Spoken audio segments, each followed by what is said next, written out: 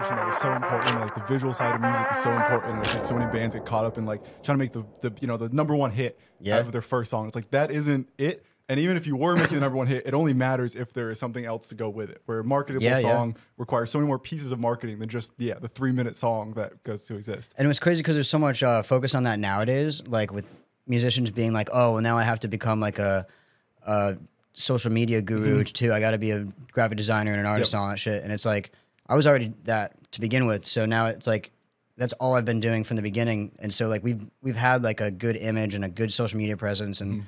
We've had all these stupid videos, you know, for years. Before there was all these music marketing gurus being like, go and make TikToks, do this, blah, blah. Like we were doing all that shit already.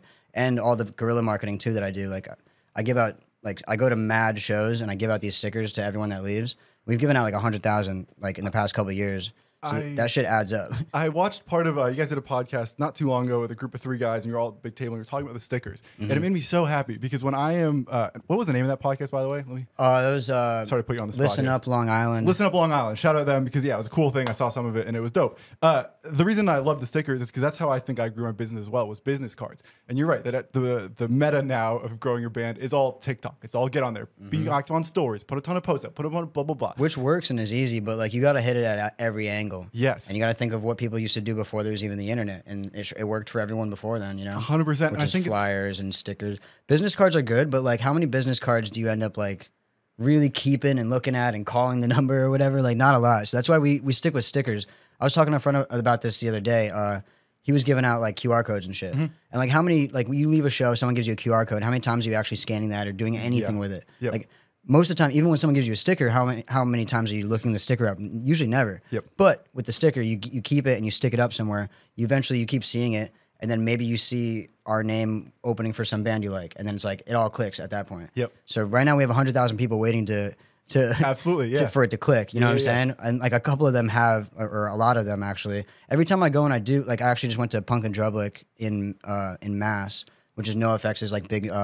Festival, and they're also like retiring, so it was one of their last shows. Damn. So there was, I don't know how many people, a couple thousand people there. I gave out like 2,000 stickers to everyone leaving, and I got like a message from somebody that like reached out and was like, oh, someone gave me this sticker saying this is gonna be my new favorite band, and they were fucking right, and blah blah, like, and I was like, oh, so right there it shows that it works. Like I've gotten emails from someone like a couple weeks ago, I went to like a Avril Lavigne show, or I think it was a Green Day show I went to, and I passed out the stickers. Got an email from someone that's like, I don't have social media, but this band is like my favorite band right now, and blah blah. And I'm like, yo, it's working, you know. Absolutely. And you're right that like the problem with TikTok is like it might hit someone in Wisconsin, and that's great, but that doesn't necessarily help scooped up when you have a house show in Connecticut coming up. My thing with the business cards was a similar thing to your point of like, you might throw this business card away. That's fine with me. What I did is I got to say hi to you. I introduced myself to you, which for me as a beginning person was huge. Where like when I'm still in the full like imposter syndrome, don't feel like a photo person, to go say hi, I'm a photographer is a huge step for me. Well, you know, for a photographer, it's different. Like a band giving a business card, it's gonna get thrown away. Sure. When someone's like, oh, yo, I'm the photographer that you saw today, like at this event. Here's my business card if you want to link up. That you make a connection in your mind with that. And of course, there's a photo printed on the other side. Yeah, so that definitely worked for you. I could see that 100% working really well for you. The other piece of this that I think is the more important is like,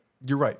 If I was handing 1,000 business cards, probably 1% of them mattered. Like, right, it wasn't a big number. What I do think mattered is when, so I was at Webster, the Palladium, like the local kind of metal venues was my home at the time. And it's like, for those people who are there, and I'm at the Webster 4 times a week at this point in my life. Like, I'm just going to any show with my camera that I can get permission to. And it's like, if every time you're at the Webster, some guy comes up to you and says, hi, I'm the photographer. By the 10th time, you're like, who the fuck is this guy? So to me, it was like the longevity of it. Like, you can throw this business card away now. That's fine. By the 7th one, you're going to look me up. No, that's the same with the stickers. Like, every time I go, like, so, like, I don't only hit CT shows. I go to New York and Mass and Jersey and wherever, like, is in like a 3-hour radius. I'll go to all the big shows and pass out these stickers.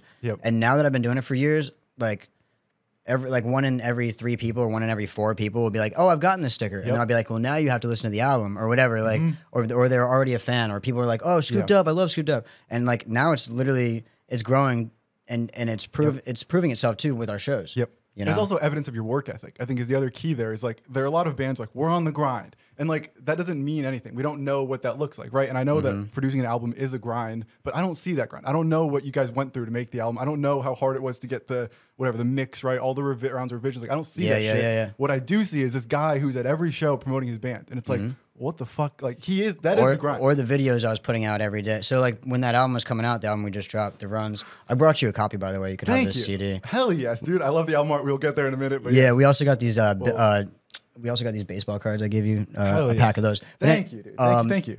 What the fuck was I saying? Anyway, so when we were making this album, what was I saying? Shit. Making the album, handing out business cards. You're going to 3 hour radius. The repeat clients of people, so you'd see them the 10th time, and then they check the thing out. Nah, dude, it's gone. I don't remember. That's okay. That's what what happens down here. It just sucks thoughts out of our brains. I didn't even start smoking yet. But yeah, no, the album. Dude, what the fuck was I about to say? Something about the album art, producing all the rounds of revisions that go into it. They don't see that. They just see the grind. Oh, so I was making these videos every day, like leading up to the album. That's what I was gonna say. There we go. Yeah. I was making these little pieces of content literally for like a month straight before the album came out and a month straight after it came out. And like every day I didn't have the idea. I would wake up and be like, I got to come up with a stupid, funny video. Yep. And those resulted in the funniest things because I wouldn't have like made each one if I didn't give myself that task to make a video every day for that month or whatever. And like that right there shows the drive that we had. Yep. Besides all the stuff we're doing behind the scenes that you don't see, you know what I mean? Seeing someone post a video every single day about this thing that's coming out, it's like, oh, maybe it's important, or maybe there's a lot of work put into this. You know, maybe I should listen to it. Yes. And the people did. They showed up, and like, especially our album release show. Our album release show was insane. I was like, last time we played Cafe 9, we had like 60 people there. And I was like, if we get 80 people, I'll be stoked. We had 200 people there. Damn. Throughout the whole night. And that's like in New Haven, right? Right downtown New Haven. I've been there, and 200 sounds like it would be crazy. Well, the capacity is 130. So throughout the whole night, it was at capacity, and people would leave, and then people would show up. So there was 200 people that came in and out. Unbelievable. Good for you guys. That rules. Yeah, it was amazing. And we like didn't expect that. But it was like, holy shit, all of our work that we've been putting in is finally actually paying off and working out. Yep. And like, you would think maybe it would just kind of be like a flash in the pan type of thing. Like, oh, they released their album. Here's our album release show. It was awesome. And like maybe the other shows after that would be also pretty cool too. But it's literally continued. Like we've been selling out every local show since then. Hell yeah. And it's been almost a year. And it seems like we're just on the up and up. And now I'm just like so much more stoked to do all this shit and promote it. Because now I know that like I knew it was a good album when I was writing it before we put it out.